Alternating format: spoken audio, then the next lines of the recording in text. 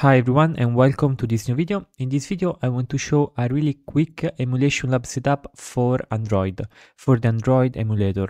Now in the future I will want to talk more about Android security and Android penetration testing and in general mobile penetration testing. For now I just bring this emulation setup. Essentially, I've written in my blog post a guide on how to set up a really simple emulation setup with only command line tools, which means no GUI applications, so no Android Studio and other stuff like that. You will just have at the end the GUI that represents the emulator itself. So at the end of the setup, we will have downloaded an AVD, a virtual device, and then we can just execute it as follows. So here we have the command to execute it, and here we have our emulator, which we can go to do stuff. Now, in this video, I will actually just follow essentially the guide on my blog post. So if you prefer to read, just go and read this because that's essentially what I will showcase. So as always, I hope the video is useful. I hope you get something out of it. If you do, leave some feedback, subscribe to the channel, and share this video with like-minded people to help me grow. That's it. Enjoy the video. So for work purposes, recently I had to reinstall my Android emulation, so I decided to take notes on how I did it, so in the future I remember. Because this kind of setup, they involve multiple stages, they are not complex, I would say. The complexity here is just with remembering the various tools you need to download and install, the order in which you have to do all the various steps. So similar for the Linux kernel QEMU setup, I want to bring this Android emulation setup so that even for myself in the future, when I forget how it works, I can just watch this video, I can just read this blog post. So for this guide specifically, I will use an Arch Linux installation, but it really shouldn't matter because we will just be using Linux commands, like basic Linux commands, so they are not really specific to the various distributions. The only thing that you need to have, of course, is Java installed, considering that Android requires a working Java installation. And you can check this, so here I'm gonna bring the shell. You can check this with doing java -- version. At least this is how it works in Arch Linux. So here I had OpenJDK 22 and here I have OpenJDK 23, so I had upgraded. So the first thing is you want to download the tools. So let's go into the TMP directory. So we're gonna go into the TMP directory, or I would say let's even go in this directory for the video. Let's not go into TMP, but you can also go into TMP just to try out the setup essentially. Then you want to download the platform tools and the command line tools. So these will be needed to have the basic emulation setup. Now at the end of the blog post actually, if I just scroll at the end essentially, I also showcase the build tools. Now these build tools are useful when it comes to extra binaries like zipalign, like APK signer. So for example, if you need to patch your APK, then you might also want to install the build tools, which I showcase at the end. For now, we will just be good with the platform tools, so we can just wget them, and with the command line tools. So once again, just wget them. And these tools were obtained from the official Google downloads. So this is just a URL that contains them, which is easier to access. If you're interested in downloading them manually and not through the command line, you can just go into the Android developer website, so developer.android.com. Here there's a page for the SDK platform tools. You can just download them for Linux, Windows and Mac. And if you're also interested in the command line tools, you just go into this other page /tools. So the platform tools is /tools /releases /platform tools. This other one instead is just /tools. And then you go into essentially, if you are not using Android Studio, you can download the command line tools package here. So you click there, and once you click into this page, you just scroll down and look at this. Here you have the command line tools only. For Windows, Mac and Linux, you use Linux, for example, you just download them, and you also have the checksum to make sure that nothing has changed. And if we check the hash, essentially we do SHA-256 sum of our zip. This is the digest we obtain, and notice that it is the same on the website. It means that we have downloaded the correct tooling. So this is just if you want to do it graphically. I tend to prefer to do it on the command line because it's just much faster and I don't need to remember where to click, which link to click and things like that. So once you have this kind of two things, platform tools, command line tools, we need to do a bunch of things. So first we unzip them. So we unzip both the command line, and there's like a lot of tools, and also the platform tools. So now we have command line tools directory and platform tools directory. And then we need to essentially do this weird thing, which I don't know why we need to, but essentially we need to cd into the platform, into the CMD line tools. Actually, I can just put it here, so I think it's better. So we can just do like this. So I need to cd into the directory. Then I need to create a latest directory within the CMD line tools. And then I need to move everything into this latest directory. So that I have latest that contains everything else. And then I go backwards, I go in one directory backwards here, and then I create a new directory called platforms. That's the idea. And finally, I can set the Android home environmental variable to this current path. So in this case, I would do pwd, essentially. Pwd, and this is good, so that if I echo Android home, I get the directory, this current directory, which is YouTube Android 01 emulation setup content Android. Perfect. Now we need to use these tools. So this was just a preparation of the file system. Let's review it briefly. We downloaded platform tools and command line tools. We unzip them. Then we need to do this operation on the command line tools. We need to create an intermediate latest, and we need to move everything into latest. And then we create a platform tool and then a platform directory here. And then we add this environmental variable. At this point, we need to use them. So how can we use these tools? Well, we go essentially into this thing. We go into CMD line tools, latest bin SDK manager list. So we can list out all the system images, essentially. So we do this. It's gonna fetch all of this. And here, essentially, we have all the images that we can use for our emulation. So notice here, it says the path, the version, and the description. So that's essentially the idea. Notice, for example, in this output, it says, look, you already installed the platform tools version 3502, and now we have other available packages which contains the actual images, the build tools, for example, and also the CMD line tools, and also finally the system images. Now, in these system images, here we see this number like Android 31, Android 32, 33, 34, 35. Now, this 30 number is the API level of the image. So, for example, let's download, and also here instead is the final hardware architecture like x86, 64. And here is the essential type of image. So Android TV, Android desktop, for example, Google APIs.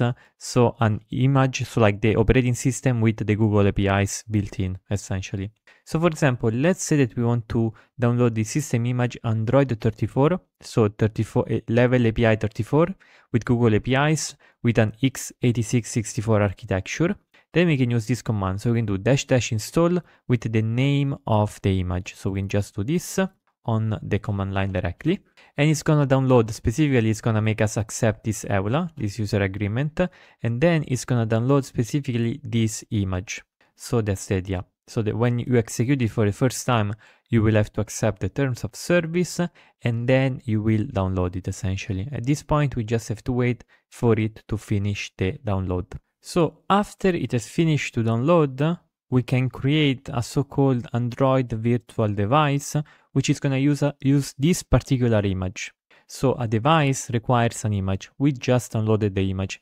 Before doing that, however, we need to download the emulator. So we can just do this. CMD line tools, latest bin SDK manager. We do channel 0 to download the emulator. So we just do this and we just wait for it to downloading the emulator. And then here there says some error during XML parse, but essentially I think it's gonna be fine anyways. Just wait for it to download. Okay, we have downloaded the emulator. So essentially here we have now the emulator. Perfect. And it uses Qemu to do this emulation, so that's good. At this point we can create the AVD. Now when we create the AVD, we can give it essentially the image, and we can also give it a name. So for example, here I'm saying, look, I use the AVD manager to create the Android virtual device with the /k with the image we just downloaded previously. So Android API level 34, architecture x86 64 with Google APIs. And then here I give it a name. This name will be used later on to refer to the same Android virtual device. Now, if I execute this thing it actually says that a virtual device with this name, Google 34, already exists. And you can actually check that because if you go into the config.config.android.avd, here we'll find Google 33 and Google 34. Now, I'm not really using this device anymore, so I can just unload it. I can just delete it, sorry. So I can just say AVD manager, then I say delete, and then I say the name. So let's say Google 34 -n, delete -n with this. Delete AVD, and then I delete it. Okay, so now it's been deleted. If I check again in my config folder.android.avd, there's just the Google 33 that I use for my personal research. So we can just create it again, essentially. So we just do this again. And now, do you want to wish a custom hardware profile? We just say no. And then it created the device. So now if we check again into the config here, we have now a new Google 34 device. So to make sure the device was properly created, you can list out all the available devices as follows. So you can just do this. SIMD align tools, latest bin, AVD manager, list AVD. So notice you have essentially two. You have Google 34 and you have Google 33. So that's the idea. Now, in our case, specific data for the created device will be found within the $home. So this is the home directory .config.android.avd. So this maybe depends on your system. I'm not really sure about it. However, you can just find the name of your device .ini or .avd. Just find all these kind of files. You will find a directory. And here is the tree of this thing. In this case, there is the .ini and the .avd, which contains other files. Now, by editing the Google 34 AVD config ini, you can change various things about the emulated environment. For example, so let's go and do it. So here on the right, you see essentially this file, this google34.avd/config.ini. And one thing that I want to change is the hardware keyword. So I say hardware.keyword and I say equal yes.